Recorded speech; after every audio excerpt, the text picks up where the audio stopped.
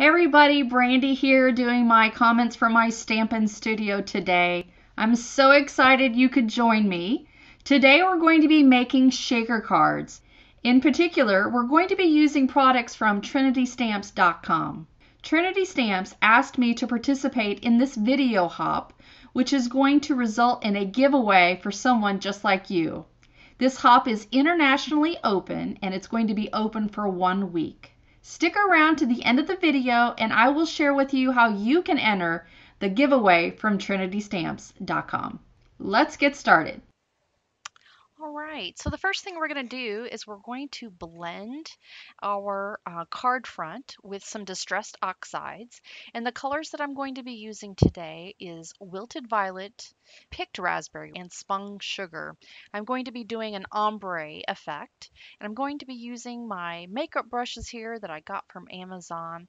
And I think they do a really good job of blending. I'm going to post the link down below so you can check that out for yourself. I'm going to fast forward through this part of the video because I want to really focus in on the products that I use to create the shaker part of this card. However, if you're interested in a more in-depth look at how I did the blending, I will post a link to that video down below. So let's get started on the exciting part and check out some of these really cool products from TrinityStamps.com. Next, we're going to be using this new stencil from Trinity Stamps, and it is called Catching Some Rays.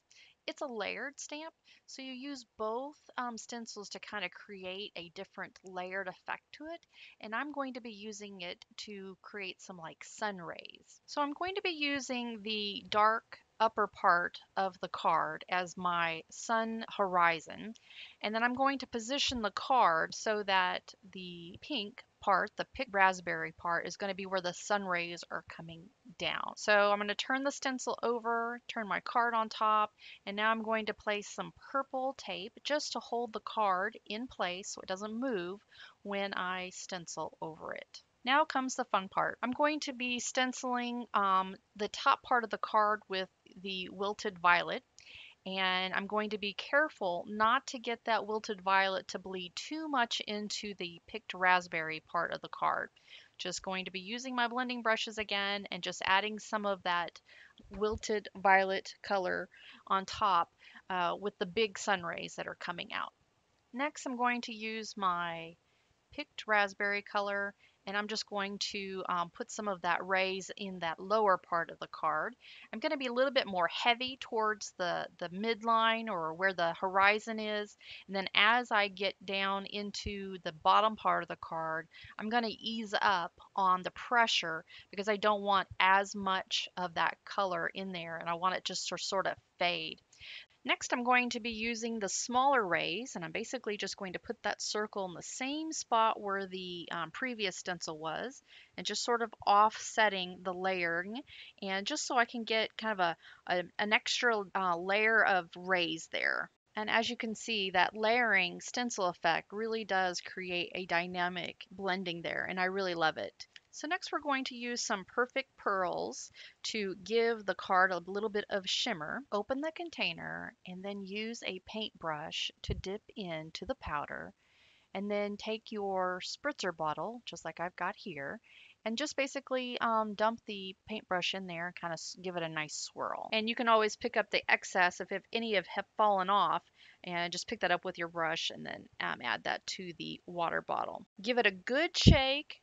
Make sure you've got all of those perfect pearls all mixed in with the water. And this is just a water spritzer bottle that I got from scrapbook.com. Next, you're going to spritz the paper.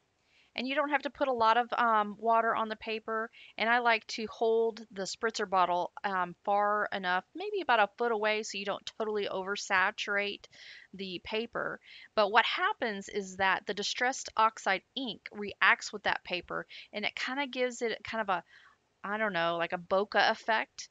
But you will notice that the card does curl up a little bit. So I've got a solution for that. I let the card dry for a bit, And then once it's dry, I'm going to run it through my laminator. You just put a piece of typing paper folded in half, put your card in there, and then run it through the laminator nice and hot.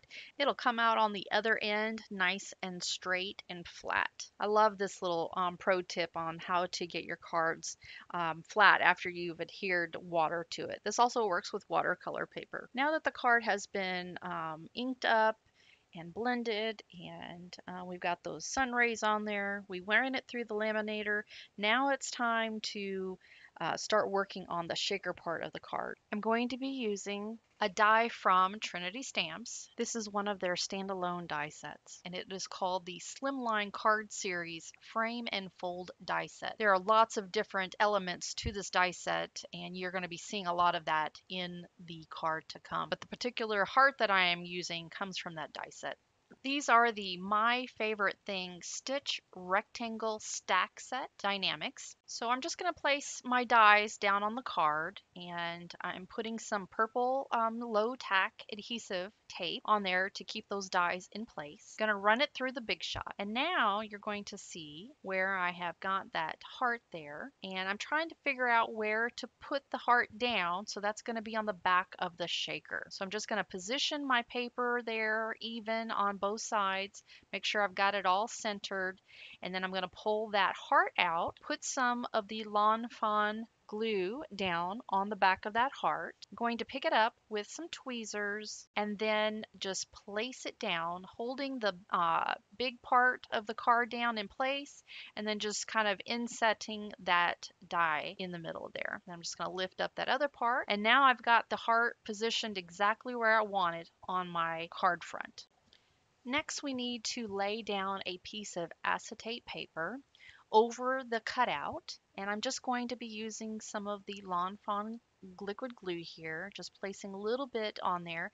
And I want to tell you that it's better if you don't do it right up against the edge, because once you place that acetate sheet down, you may get some glue that kind of smooshes over into the front, and we don't want any of that glue to show. The next part of our card is where the magic happens. We are going to place foam on the back of that card front, and we want to raise that card front up. And so what I'm using here is scrapbook.com's exclusive double-sided foam adhesive. This particular width that I'm using is the 1/4 inch, and they've got an inch and I think a 2-inch variety as well. But I like this right here, so I'm just going to take 2 pieces of the foam and adhere it to each other. And sometimes it can be a little bit tricky just to get it on straight, but this is kind of an important part of the card making process. So you want to be really careful, and if you kind of bunch it up and you don't get it on straight, just pull it out a little bit and then start reapplying. Now, the next part is probably the most important part of this process, and that is that you want to remove the foam or the tape, the backing tape, to both sides of the foam adhesive. That way it makes it a little bit more malleable, and you're going to place that down. And what I really love about this scrapbook.com's double-sided foam adhesive tape is that it is very pliable. And so I am just making an outline around that opening. I'm doing it probably about 1/8 of an inch back, receding back, and that way you're not going to see the foam through the window. So you want to offset it just a little bit, maybe 16 inches, 1/16 of an inch or 1/8. Then I'm just going to put the double-sided foam adhesive basically on the rest of the card. Now that we have the card front um, kind of bumped up with the double-sided foam adhesive, it is time to add our bling. Now I'm using some of the Blackberry Bliss Jelly Drop Hearts Embellishment Mix from Trinity Stamps. I love how this matches the colors that I have colored onto the card front, and the heart theme really does go well. So what I like to do is to place the embellishments right on the bottom part of the card, and then place the card front on top of it. I think it makes it easier for me to line up the paper. And looky there, we've got a shaker card. Now it's time to die cut our sentiment. I'm going to be using a die that comes in the same die set that I used previously with that heart, and it is the Slimline card series frame and fold die set from Trinity Stamps. I used the Hero Arts black cardstock and die cutted the word 3 times and then glued them together with some Lawn Fawn glue and just to give it some dimension.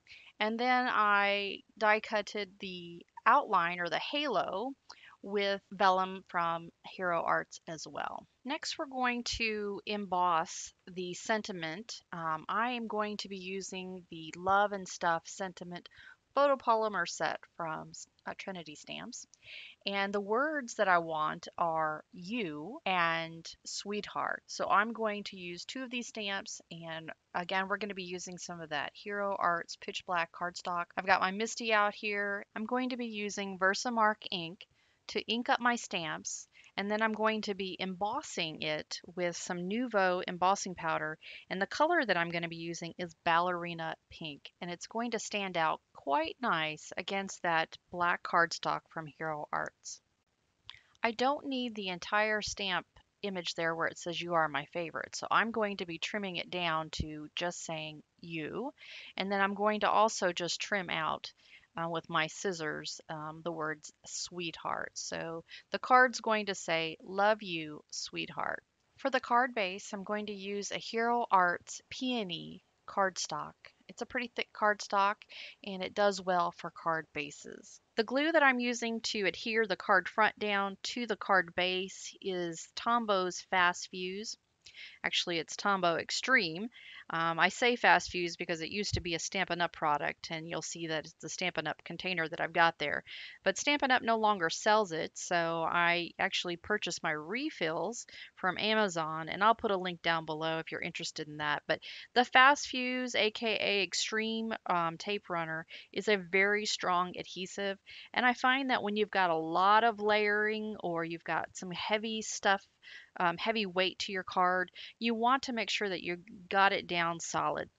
All right, so now we're just going to position the sentiments where I want them, and I like that position. I've decided not to add any dimension to the sentiment itself. The card is already bumped up, and I really didn't want to bump it up any further, fearing that it may not fit in an envelope. So I'm just going to glue that down flat as it is, and I've kind of positioned the words a little bit cockeyed, and that is on purpose for interest. Again, using that long fawn glue tube to place it down. I've got my little reverse tweezers there to help me with the smaller pieces there. Just going to glue that down, and then I am going to be moving on to the next phase. And finally, we are going to be blinging up this card with some Silverstone Metallic Rhinestone mix from Trinity Stamps.com. They have tons of embellishments like this that go perfectly to embellish your card. I'm just going to use the jewel picker there and use my Lawn Fawn glue to glue those down, and then we have got a beautiful card as a result. And that is it. I absolutely love this card and I love the way it came out. Well, I hope you enjoyed this video, and I do hope that it has inspired you to create your own shaker card. Trinity Stamps has tons of embellishments and tons of things to make your own little shaker card. And so I hope this video has inspired you to go out and try it on your own. Please check out the description box down below. It'll tell you how you can enter into the giveaway from TrinityStamps.com. And if you're interested in some freebies, I do want to encourage you to visit out my free resource library, and that's at www.stampmesomelove.com/library. I keep all of my PDFs from my tutorials, all of my free patterns, my SVG files, all in that resource library, and it's all free for you. I'll post the link down below in the description box, so be sure to check that out as well. I hope you found this video helpful, And if you wouldn't mind, give me a big thumbs up if you did like it. And also don't forget to hit that subscribe button and hit that bell. That way you get notified every time I upload a new video. Life happens, I comment, stamp me some love. Take care, and I'll see you in the next video.